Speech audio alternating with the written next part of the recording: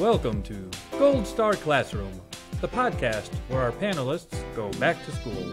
We'll grade them on their answers to a variety of general knowledge and trivia questions. They don't know what we're going to ask, and we don't know what they're going to say. The student with the highest grade at the end of the class will win the coveted classroom prize, the Golden Banana. I'm your host and headmaster, Professor Jerry Jaffe. Welcome to today's Gold Star Classroom. I'm your host and professor, Dr. Jerry Jaffe. It's my pleasure to introduce today's students. On my right, all the way from Tokyo, Japan, and the voice of the Black Loco Roco, Jeff Geddert. Hey, it's good to be here. Hey, we're glad for you to be here, Mr. Geddert.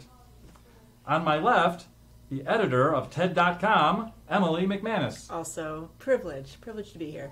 Oh, we're glad you made it to class today, Emily. Thank you. We've been missing you. And sitting directly across from me at the table is sustenance delivery specialist from Toledo, Ohio, Jeff Head. I forgot to bring my homework. Well, that's unfortunate for you because I'm going to be asking all of you a variety of general knowledge, science, and trivia questions, and I will be grading your answers, Mr. Head. Uh-oh. So, Yeah, I'm in trouble now. sometimes kids will say the dog ate their homework, although caveman children might have said the dinosaur ate their homework. Is that a segue? Are you setting something up? I feel like we're being segued. This is the first question about fossils. Speaking of segues, There we go. Ladies and gentlemen. what does the word dinosaur actually mean? Tyrannosaurus Rex means terrible, or No. king of the Jungle? Sir? Isn't it terrible Jungle? lizard? It was king of the George. We have George of the Jungle, George Curious- of the Jungle, Curious yes. George. Curious No. George. And Dino. terrible lizard. Jeff Geddert is going with terrible lizard. Dino was... No, that was... I have no idea. I've got no other word to compare it to. Like I only know Yeah. dino burgers. Saurian. And Dino Burger would be a horrible name for a meal due to the fact that dino comes from the Greek word for terrible. Terrible lizard.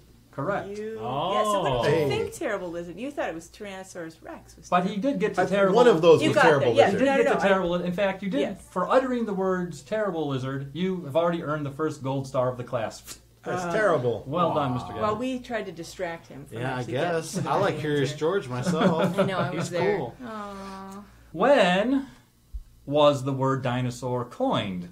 1942. Jurassic It- period. Just this minute. So we have three completely different answers. 1942, just this minute, and the Jurassic period. None of which are correct. Ah. No, this would have been coined when dinosaurs were first excavated and determined to be dinosaurs. So I'm guessing like 200 years ago. Darwin times. The determined to be dinosaurs is a very important part of the story, since fossils have been identified for thousands of years, in fact. They're one of the great mysteries of natural history throughout the centuries, is what are fossils, what are they made of, where do they come from, what do they represent. Undoubtedly numerous mythical creatures, certainly dragons, are at least partially derived from fossils. Sure. He's finding a big tooth like 6 feet long in your Yes. yard. Yeah. Yes. Here be dragons. But then, about 200 years ago, shall we say the early 1800s, Hey. naturalists started looking at fossils again and reinterpreting them. Mm-hmm. The actual word dinosaur was coined by a very famous paleontologist, Who hated lizards. usually the year You're terrible. he was afraid of them. Formally named in 1842 by... Anyone know the name other than Darwin? Oh. A famous paleontologist He from the was 1840s? Scottish. Wasn't there like a competitor of Darwin's? It was another prominent naturalist and scientist. Oh, Jonathan Livingston Seagull. No. No. Oh. Nice Frost try, however. Forest? Oh, this is, I know like a Right. letter out of this Robert guy's name, but somebody? I know a lot He of letters. did, Yeah. he was a Robert contemporary of Darwin, and he did endorse the idea of evolution and natural selection, but he did argue about the details. So he was known for arguing it with and disagreeing with So Darwin. not Spencer, not No. Oh. Though it's not Robert, his first name does begin with an R, if that's any kind of clue worth mentioning. Sir Richard Owen. Randy? Sir Richard Owen. Richard. You told me, and then it was still on Randy. You're still on Randy. Oh. Well, we don't have time to psychoanalyze you right now, Emily. So we'll carry on. That's the whole reason I came here. Might take months. Yeah, it might. Besides being known in the day for his cantankerous personality and argumentativeness, he is also famous for helping to establish the London Natural History Museum, of which he was the first director. Who is Jimmy Carter? No. Sir Richard Owen. Oh, my bad. We're still Oh, wait, on it's Sir the same Richard guy. Owen. Yes. Oh, so the answer to the second question is the answer to the first question. Well, I was elaborating on his many accomplishments. I was all like, woo, got this one. Didn't get it. Wasn't Jimmy Carter the president? There was a president of the United States of the name Jimmy Carter. In Do I get a gold 1842. star for that? No, No. because Jeff Geddert just said that himself 90 seconds ago. So I'll take a green star. people are always begging for stars around here. I'll decide who gets a star and when. Begging for psychoanalysis. Yes. Now, I came for one thing. So much She you can needs get. help. your grades so far are microscopic, to say the least. But I'd like to give you an opportunity to improve your grades. Macroscopic, to say the most. Plus 1 point to Jeff, who is now failing with a grade 1 point higher than Emily or Jeff Head's grade. So I'm going to give you an opportunity to improve your grade by asking you another dinosaur question. Great. We're awesome at these. Bring it on. Yeah. When did dinosaurs live? Or you could rephrase that in, when did they go extinct? Do you want a name of a period, or you want years? Like, I think if we used years, it would be more listener-friendly. yeah. But not the exact year. Yeah. I wanna know the date. 1842. Is this going to be a trick question because there's actually some offshoot of the dinosaurs that is still in existence with us today? We could very well ask the question, are there offshoots of dinosaurs that are still with us today? The alligator? The The crocodilians are sometimes listed as, if you'll let me use this phrase casually, cousins to dinosaurs, but not direct descendants. No gold star for that either. No. No. In fact, there's a very misleading thing, if anyone happens to know, in calling dinosaurs terrible lizards. And that is... They're actually very kind They people. were thoughtful lizards. They're birds. Well, there has been recent taxonomical rearrangements of dinosaurs, and they are thought to be more closely related to birds than to lizards. In fact, they are not thought to have been, technically speaking, lizards at all. Wow. So That's they're just upsetting. terrible. Yeah, no, just terrible. Yes, they were just terrible. Just dinos. They are more considered a type of reptile, which makes them cousins to crocodiles. And modern birds are sometimes described as their descendants. Although no dinosaurs in the strict historic sense of the word are considered to still be existing now. So we got them all. Yes. Yeah. We got them all. So Got 'em all. the question is, when did they go extinct? Was it When- 65 million years ago? We have a bid on the table of 65 million years ago. I'm holding. Yes, 65 no. million. Come on, you guys. What's the over-under on 65 million? 50 million. Is this Jeff like Geddert the says Price 50 is Right? million. You can bid 1 year. 65 million and one. I like that. Yeah. 65 million and two. Well, by virtue of saying 65 million and two, Jeff Head is the closest. There you are. All right. Although Emily is conversationally correct. It is usually rounded off to 65 million or 66 million years approximately is when the extinction event occurred. Plus Nice. the 2 years that it took the news to get out. Yes. What do you know about this so-called extinction event of the dinosaurs? It was an awesome comet in the middle of South America. It was so rad. And sorry, go on. Well, I think it was a meteor. Oh, right.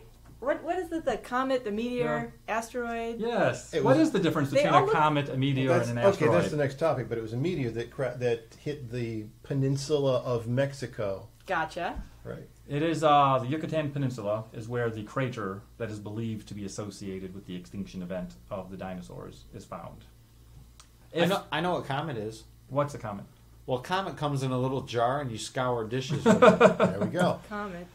And Makes your face turn An enormous green. bottle Come crashed on. into Mexico. I'd like to just, It was my school, the only school that had that song. I would like to clarify for the sake of the listeners that Comet Cleanser is in no way a sponsor of the show, nor endorses any of these comments. Yet, but you never know. Little product placement. This rock, be it comet, asteroid, meteor, how big was it? Very. Well, very is a relative term. Can you estimate its size? The size of Idaho. We have one vote for the size of Idaho. I'm going to guess it was 2 miles across. We have a vote for 2 miles across. That's the size of Rhode Island. At certain points, yes. Yes. And had about the same population, I suspect. 1 mile across. I'm just going to throw it out there. The approximate estimated size of the comet that struck the Earth and led to Meteor. the extinction of the dinosaurs was approximately 10 kilometers. So we say about How maybe... many Idahos is that? It's That's one and a half Rhode fraction Islands. of an Idaho. Yeah, One and a half Idaho. Rhode Islands. All right. Uh, Well done, I guess. I suppose. How often do you suppose this approximately 5 to 6 mile wide asteroid, how often do asteroids of that size strike the Earth? Not often enough. Well, I have in my notes before me the typical statistics for debris that falls from space and hits the Earth, because debris does fall every day from space and hit the Earth. Micrometeorites Correct. are thousands times It a is day. estimated that debris of the size of about 1 millimeter fall about once every 30 seconds. Wow. Wow. Does it and we mean like fall, like hit the Earth, or fall and go through? It And means burn entering the atmosphere. All right. And as you're implying, if things are sufficiently small, they are probably destroyed while in the atmosphere. That's my guess, because you would notice. Whereas the asteroid Yeah. which extinguished the dinosaurs survived the atmosphere and actually struck the Earth. It did Yeah. strike the planet. It did surface. strike. Yes, that's why there's a crater. And in addition to all the other damage associated with that, it is estimated that the largest tsunami known to history occurred Oh. also as a result of that comet. Wow. So That's pretty a much tidal every wave, land right? mass available was struck by water Wow. within a couple of days of that striking. Do we know if Hmm. at that point was it the Pangea supercontinent where they're all together? It was not the Pangea supercontinent, but it was far enough back in time that it was not the arrangement of continents that we're familiar with now. So if you do look up recreations of it, and there are many videos on the internet now that show a projection of what it must have been like. Yep. You can see what the landmass configuration probably was. I see. But it wasn't the full-on Pangea. Yeah, we weren't like all crunched But together. it wasn't the map that you would recognize today either. But it's covered in dinosaurs. Yes. Yeah, and meteors. And hey, Yes, that's true. We now have several topics on the table, but it seems to me that we can't let go of the comet versus asteroid debate I can't let it lie. Meteor. versus meteor. So what? Well, we have to start somewhere. So first of all, what is an asteroid? Asteroid is a rock that hurtles through space. An asteroid, Emily, Jeff Ed, I agree. Yeah. that would be a partial credit for that answer. But an asteroid has a very particular feature. Tail. It's a comet. Comets have tails. Oh, what does an asteroid Oh, have? It's icy. No.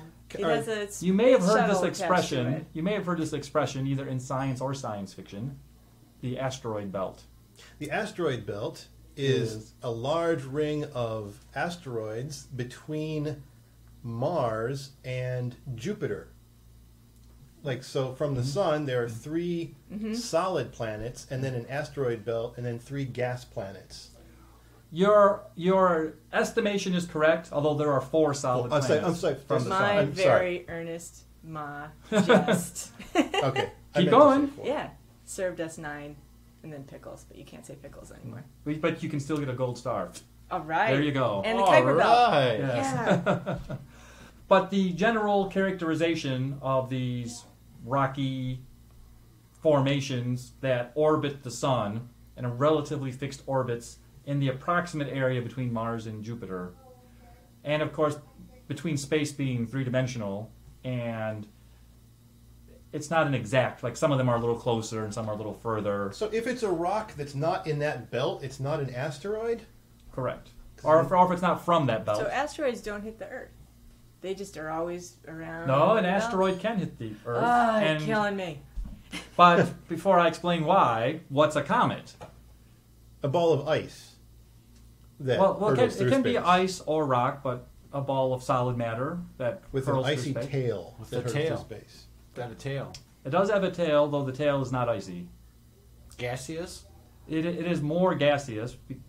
Comets are said to also orbit the sun, but on much larger orbits. So they go out of our immediate 9-planet solar system and then come back. So like Halley's Comet does circle the sun, That's a comet. but on a 70, 75-year cycle. And comets, because 86 they years have cycle. such large orbits 86 and they're so small in their mass, It's an 86-year cycle. I'm sorry, it's Halley's Comet. I just had to say that. You go on ahead. so Nice. what, you want another gold star? She Is wants that a your point? She's working it. She has 86. 86, okay. You get 86 points for that. Thanks, man. You earned it. Don't thank me. I'm an objective evaluator. Sorry, I Yes. interrupted you. So comets have less stable orbits, so they can be changeable. They're not Oh. always clockwork like Halley's Oh. Comet is. And so the tail of a comet is a, I don't going to say an optical illusion, but it's something that you see from Earth.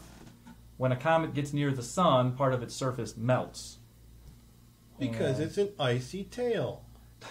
it's an icy body that has evaporating mass that is then reflected from the sun, and we see it. So the tail itself is not ice. Okay. It's snow.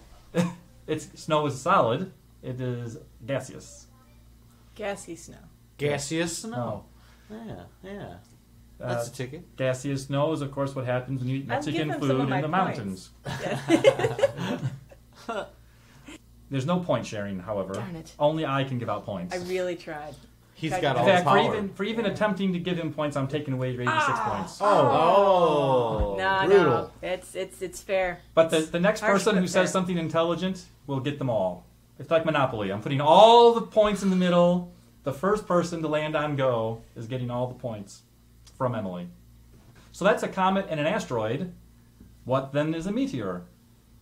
Meteor is a solid body that falls and strikes the Earth. Agree or disagree, students? Versus a meteorite. Meteorite's a female meteor. Lady meteor. It's got the little bow. Exactly. Pink bow in the hair. Pink bow in the hair. Yeah, Little meteorite. lipstick. Slightly different sound effect. Cute Yeah, or something. the words meteor and meteorite are used to describe the mass that is falling to the Earth. So basically, if it's in the sky, it's a meteor. And when it hits the ground, it's a meteorite. It's a meteorite. And then if you excavate the rocks and study them as a scientist or geologist might, they sometimes use the word meteoroid. Wow. Uh, Meteoroid. so we could say that should an asteroid or a comet enter our atmosphere and hit the ground, then they are also becoming meteoroid material. Meteors and meteorites and meteoroids. They go through these phases. Now, as a teacher, I would never gamble, but if I were going to gamble, I would bet almost any amount of money that should any astrophysicist hear this, I will get an email. Oh, yeah. That is my prediction. Now, I'd like to return to these different sizes of matter just to review because it's kind of interesting. So about once every 30 seconds, a millimeter-sized dust particle enters our atmosphere. And then, on average, the bigger it is, the less often it occurs. Sure. So something the size of what affected the dinosaurs, something several miles across, is relatively rare, certainly in the scale of human history, about once every 100 million years. Now, if you're a bookie taking odds, it's been over 50 million years since the last time it happened. Yeah. So you could argue that ones We're do. only 35 million years away. Every million years that goes by, the odds go up that it's going to happen eventually. Not long from now. No? To use some other increments, something about the size of a meter, so that would be a small refrigerator, enters the atmosphere about once a year. Wow. But those are still sufficiently small that doesn't usually reach the ground, burns up Okay. in the atmosphere. You can see I'm worried about this. Well, I'm gonna make you even more worried before the Aw. next 90 seconds are over. Something the size of 10 meters about every 10 years, and usually also burst in air, although in a much more spectacular fashion due to having more mass. Nice. And such a thing just happened in Russia, February 15th in the year 2013. Ah. There was just such a meteor burst in the air over several Russian cities. The dash cam meteor. Is that what it's called? That's the one that they found on all the dash cams. Yes, there's a lot of video footage now. It's beautiful. You can find YouTube or on the internet. Yeah. And did they like reproduce its trajectory They based on the dash cams? They were able to use the footage, yeah. It Awesome. did damage, I think, in 6 different cities, and no one was killed, thankfully. There were, however, many minor injuries, broken glass, falling debris, maybe in the thousands throughout the cities. And there was damage done, possibly estimated to around $30 million worth of damage. That's nothing to sneeze at, though for comparison, the amount of damage caused by Hurricane Katrina is over $80 billion. Yeah. So, Wow. as far as natural disasters go, it was thankfully not Yes. a horrible one. Yeah. One more increment, something 100 meters across, falls about once every 1,000 years. And just such a thing fell over Russia in the year 1908. And it landed in a sort of empty country space, flattening several kilometers worth of trees. We're not sure if there were any fatalities because it was not a population center. So there certainly could have been hunters, trappers, indigenous people in the woods. Wow. But there was no documented, confirmed deaths from it. Maybe a Bigfoot. We could have lost a Bigfoot or two, Yeah. which is why no one has cited one since 1908. 1908? That explains it. Yeah. Yes, another mystery solved. They're- Point they're goes to Jeff Head. They're extinct 86 now. points Oh, for Jeff Head well, Bigfoot point. for the Sasquatch hypothesis. Physicists are going to love that, by the way. The Sasquatch hypothesis? Yeah. Yeah. We're racking up points right there. The You're racking up emails. And even with so much matter falling from the sky, the Earth is mostly water as well.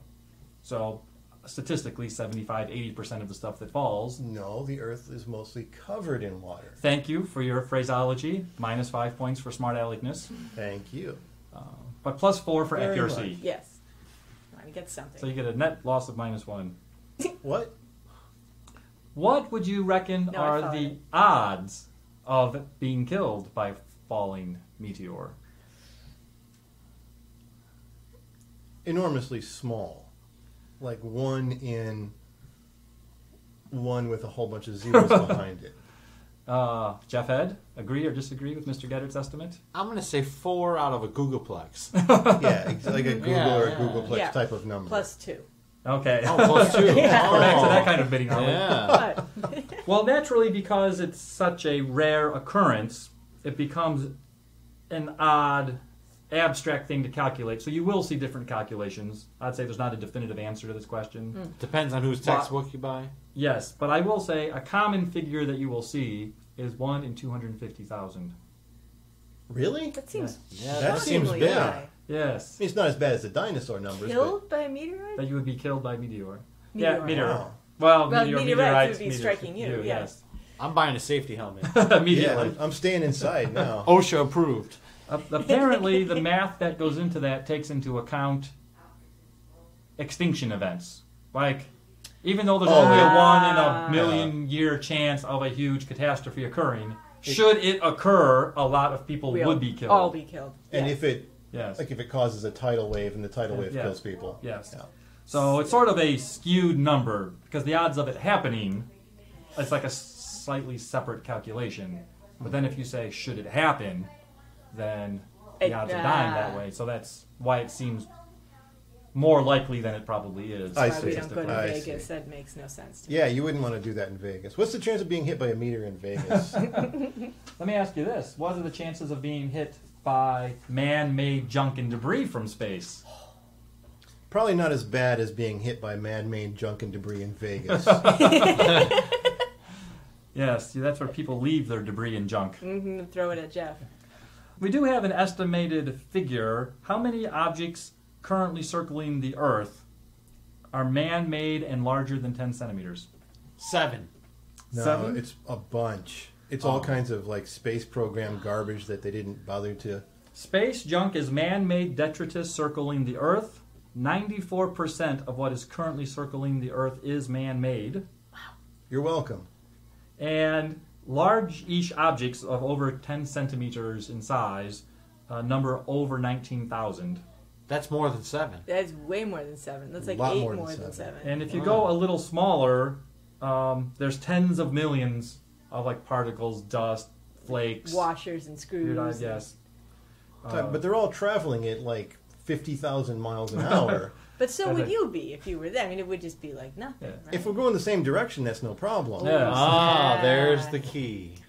This is something that the former space shuttles and the current space station had to and have to watch out for. Like they had to track all of this debris because even particles can do damage to the surface and the shields and the outer layers of the... It's got glass windows. We need a giant vacuum cleaner to go up there and get rid of all that stuff. Yeah. Ship it to the moon. I would watch that movie. Now, the study of dinosaurs is sometimes referred to as a historical science because dinosaurs per se don't exist. So what we know about them is deduced through historical evidence. And because of that, though we do know a lot, certainly, there are things we don't know. And That's what Rumsfeld said. well, fortunately, he is not under scrutiny at this time. But what is under scrutiny at this time is, how did dinosaurs have sex? Because they're birds, basically. Well, or at least related to birds, sure. Any particular kind of dinosaur? Or is this like the dinosaur that leaps up out of Well, the... you are certainly correct that dinosaurs roamed the earth for over 100 million years, and there were many, many different types and sizes, from tiny centipedes to huge sauropods, which are like the largest land animals known to have existed. What? I thought that was the... No, wait. I want to see what you're going to fill I that know, we're blank. waiting for this one. yeah. I have 86 we're in- points to give. Oh, no, I don't. I'll There give was, you half. it was Yeah. the largest dinosaur was the Brontosaurus, but it's Yes. no longer the Brontosaurus. Doesn't It's now exist. it changed its name. I think it's under the Witness Protection Program. Sue. Yes, the Ooh, just the one dinosaur and Johnny Cash are the only two people who use when that name now. when new species of any kind are discovered, the scientist who discovers them names them.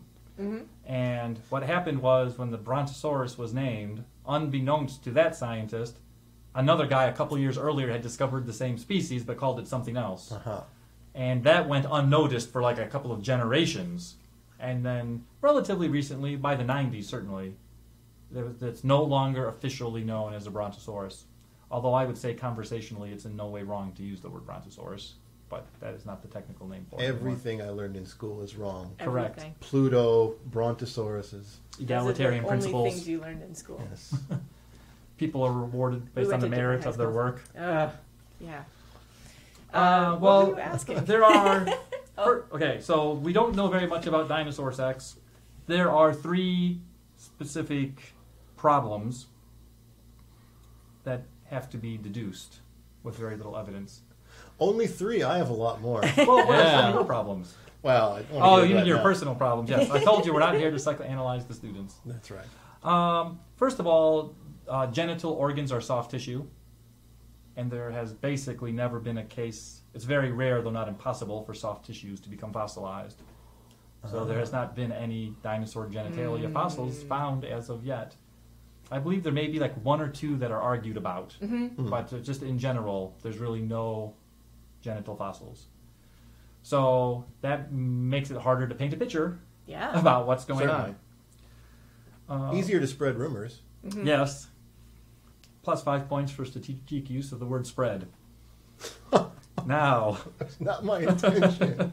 okay, minus 5 points for admitting that was not your intention.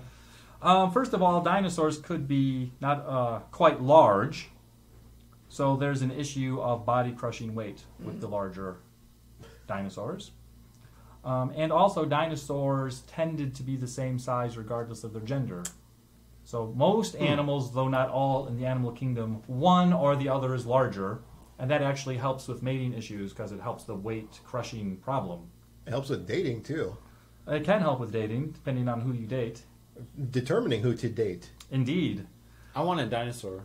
A dinosaur You can have one. of the same mass as you? To date. To date, yes. Yeah.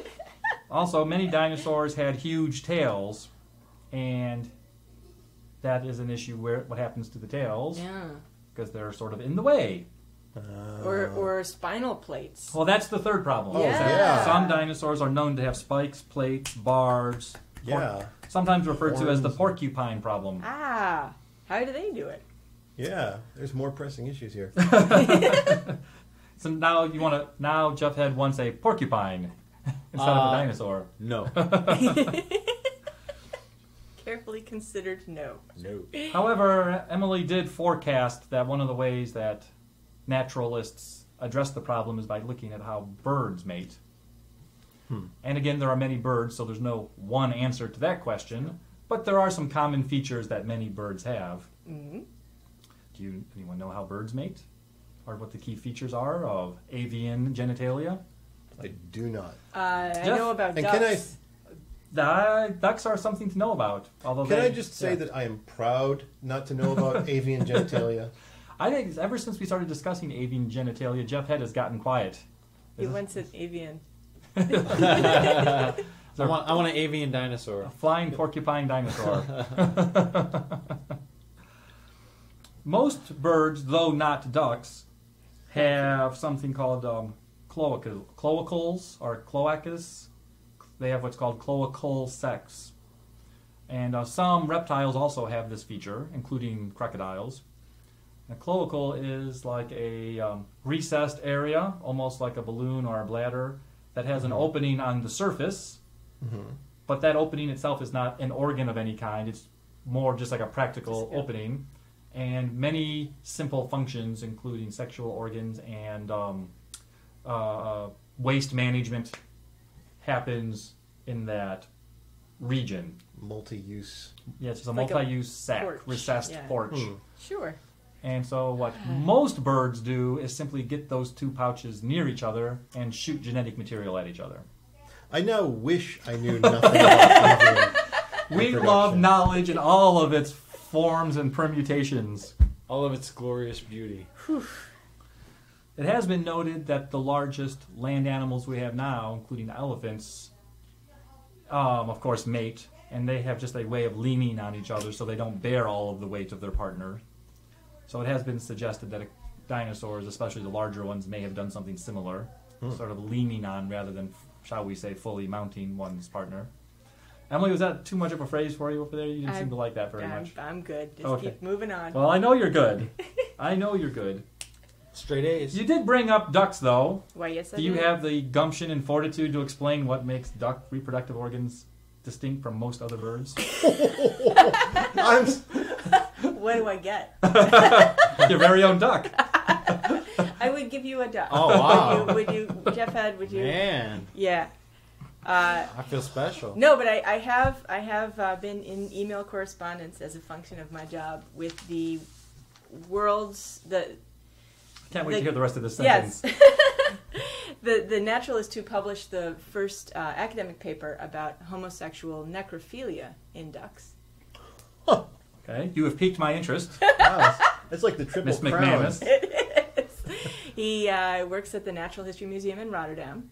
And they had put up a glass-walled extension, and as an ornithologist, birds would constantly fly into the glass. And he became a specialist at knowing which kind of bird it was by the sound it made. And one day, a duck hit the glass, hit the ground dead, and another duck, another male, came over and investigated, and then mounted the duck for 75 minutes. And he took a picture and wrote about it. That is top 5 world's greatest jobs, right there. I wonder if the federal government's going to investigate this guy. We need a CSI show for this. Well, the specific detail about duck genitalia is that it in fact has a penis, which most birds do not, A corkscrew-shaped penis. Which extends rapidly. which can extend rapidly. and some animals do have corkscrew-shaped penises. It's wondered if that allows them to stay fastened, but probably that's more just how they create penetration. It's just fun. Yes. Just fun to do. It's a nice party trick. It's photogenic. I always thought they were just fighting. I had to stop myself from making my next 3 comments, so No. I am going to calculate your final grades for today's class and therefore award to one of my students the coveted classroom prize, the golden banana. Highly coveted. However, Been waiting for this. I all my would life. like to give each of you one more chance to improve your grade while it's still provisional. So I'm going to go around the class and give you each 1 extra credit opportunity to extol your own virtues. And I will do so beginning with, on my right, Mr. Jeff Geddert. Well, I don't want to sound too much of a brown noser here, but can I just take a moment here to just say that I am a proud, proud citizen of the United States of America, the greatest country in the world. Thank you. Thank you for that contribution, Mr. Geddert. You're welcome. I will not... That's what I was going to say. That statement requires no further elaboration. Mr. Head, would you like to add to the general store of human knowledge? Recently, this past summer, I discovered what came first, the chicken or the egg. And indeed, what did come first, the chicken or the egg? Well, it has to be the chicken. And why do you think chicken? Well, if the egg came first, there would be nothing to hatch the egg, and the egg would die, and there would be no more chickens. So an egg needs a caretaker in order to hatch. So therefore, there must be A caretaker first. a caretaker first. Wrong, but thank you for contributing. That's kind of beautiful. The correct answer to what came first is a proto-chicken that laid an egg A proto-egg. and cared for that egg, and then later its brother speciationed out to another branch that became later known as a chicken. But even before the proto-chicken, there were eggs. Proto-chicken eggs. Emily, is there anything you'd like to say on your own behalf or to add to the fountain of wisdom that is the Gold Star Classroom? Well, I know a guy with this duck. No, but I actually would like to tell a joke since you hadn't heard my last one. Okay. Why did the mafia kill Einstein? Why did the mafia kill Einstein? He knew too much. He did know too much. You guys don't know any of my jokes. This is awesome. All right. Well, thank you for that, Emily. And it leaves it to me to award today's class prize for the highest grade. Mr. Head was in the lead until his error about differentiating between chickens and proto-chickens. And That's what did it? So close. if the golden banana were only a red, white, and blue banana, Mr. Geddert would have won the classroom prize. Because red, white, and blue bananas are the best bananas. Yes. We call them freedom bananas. Freedom bananas. So, more by default, the winner of today's Golden Banana Prize, As she ascends the Emily dais. McManus. Great. Congratulations, Emily. Thank you, guys. So it leaves it to me, Winner your by teacher, default. to thank you, my students, for attending today's class. Thank you. Thank you. Gold Star Classroom is written and produced by Jerry Jaffe. Our producer and engineer is Stephen Gutierrez. Original music composed and produced by Jeff Geddert. Mr. Geddert is also our assistant producer. All commentary and opinions expressed by guests of Gold Star Classroom are meant for entertainment purposes only. For Gold Star Classroom, I'm Jerry Jaffe.